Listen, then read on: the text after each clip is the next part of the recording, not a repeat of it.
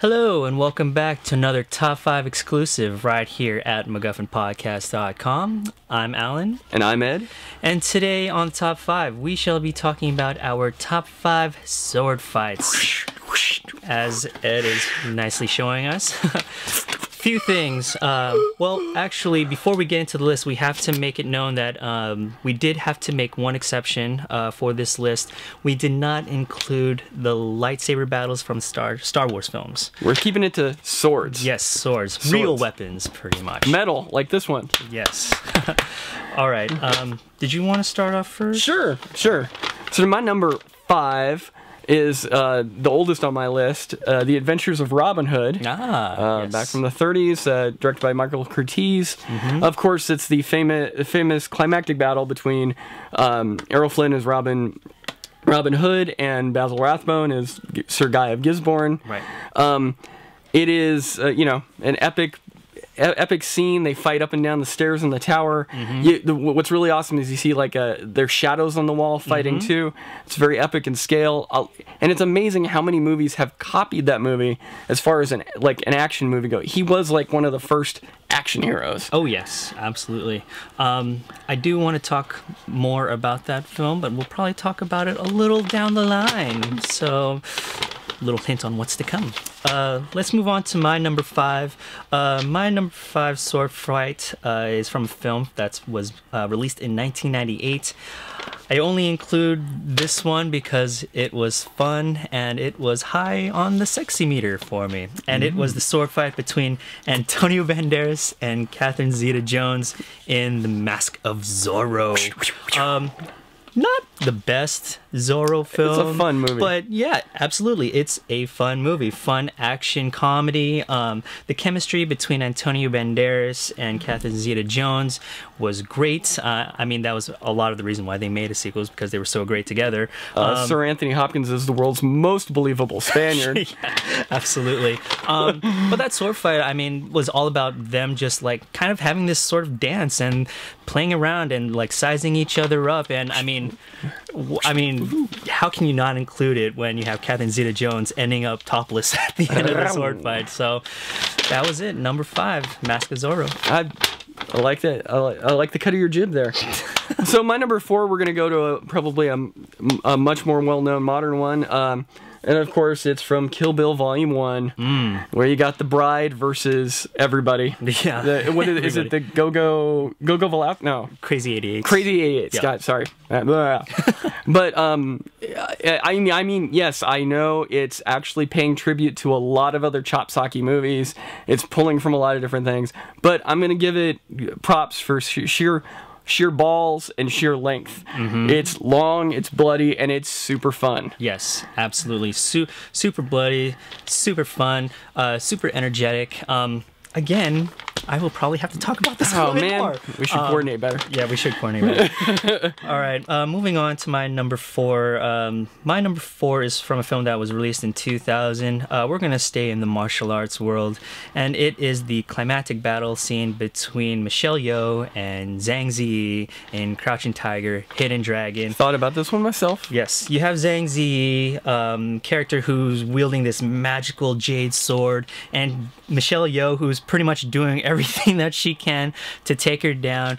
She takes a sword, she fights, Zhang Ziyi chops it up. She grabs like another sword, fights, chops it up, and the battle just rages. It's so well done, so energetic between the two. And then just to add on, Chow Yun-fat shows up, and then him and Zhang Ziyi have the sort of poetic, artistic battle amongst the trees. Really kind of a change from what just happened between Michelle Yeoh and Zhang Ziyi.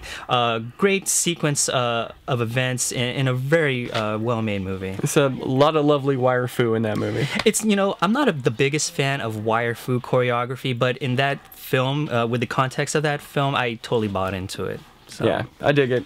Good choice. Well, along those lines, sorry, getting a little out of order. My number 3, let's move on to my number 3, is actually from the 70s, from a movie called The Duelists, directed by Ridley Scott. There is a sword duel in the middle. Now, for those of you who don't know, this isn't necessarily the most talked about Ridley Scott movie ever, but it is super good. It stars Harvey Keitel and Keith Carradine as a pair of soldiers in the 1800s during the Napoleonic Wars, and they end up fighting.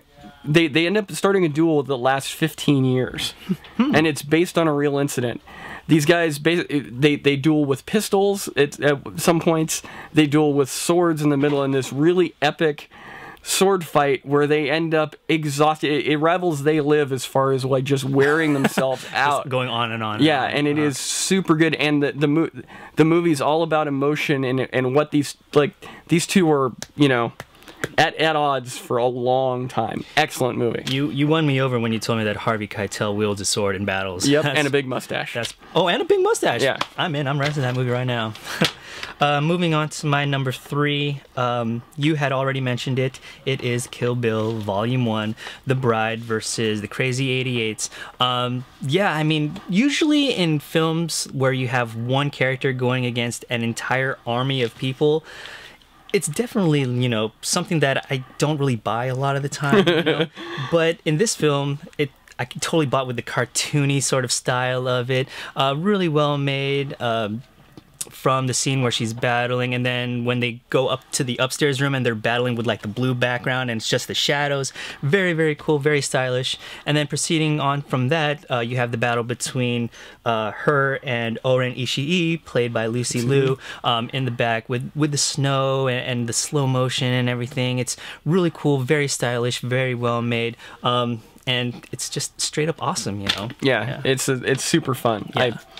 Said it before. It's a good choice. I know, like, a lot of people complain like, oh, you know, Volume 2 didn't have enough action. I think, you know, Volume 1... It was front-loaded. Yeah, it was definitely front-loaded and made up for everything that, you know, Volume 2 didn't have, so...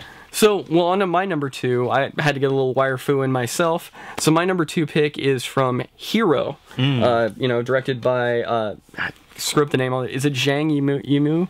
Zhang Yimou, I think. Yeah, Zhang Yimou. Like that, yeah. And there's a great many sword fights in that movie, and I actually like this movie better than Crouching Tiger myself. Really? Yeah, I think it's terrific. I feel like Crouching Tiger introduced the West to wire fu, and this movie perfected it. Oh. But this scene in particular is the one between Nameless, that's Jet Li's character, and Sky in the temple. It's the slow motion one where they have that wonderful music being playing in the background, instrumentalist playing that string instrument, and while they play through the rain, there's a bunch of slow motion droplets of water, and it's artistic and beautiful. I've listened to that score I don't know how many times.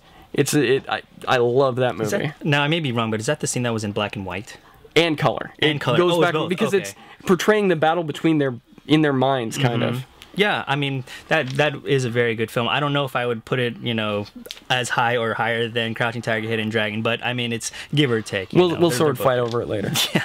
All right. Moving on to my number 2. Again, you had mentioned it already. It's from 1938. It is the climactic battle in The Adventures of Robin Hood. I mean, I mentioned it before we went on screen. Douglas Fairbanks was Robin Hood first, but Errol Morris is Errol Flynn. Errol Morris. Wouldn't it be awesome to see Errol Morris, the director, as Robin Hood? Errol Flynn.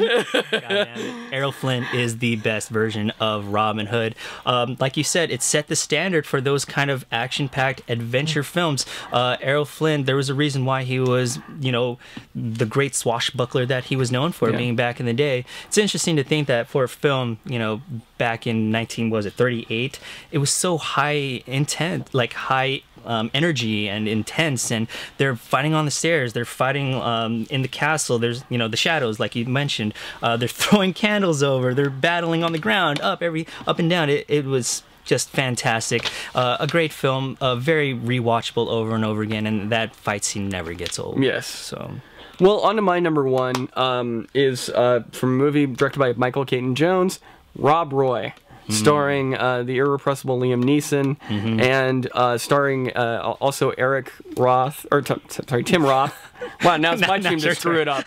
Awesome. Tim Roth in his Oscar-nominated role, and it's the climactic battle between those two. What's great about that is that it's in the case of Rob Roy's character, it's a force of will that he's staying in it. He's not the best swordsman. He's outclassed, but he's staying there just because he's got to get payback. Right. This guy has taken his country, raped his wife, done everything to everything. Yeah, terrible to him. And it means this sword fight means something to him. Yeah.